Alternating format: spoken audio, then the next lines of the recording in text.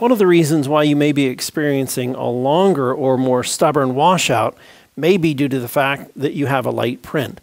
In my experience, this is the most common reason why people struggle making stencils. But it's actually easy once you understand the principles that the black portion of your pattern is to shield or block out the UV light.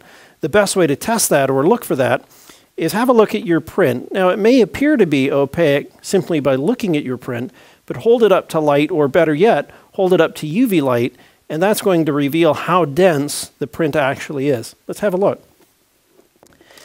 As you can see, the image on the left is extremely light. Now, believe it or not, this is actually the same print. However, the image on the right was actually repaired with our Magic Dart toner repair solution.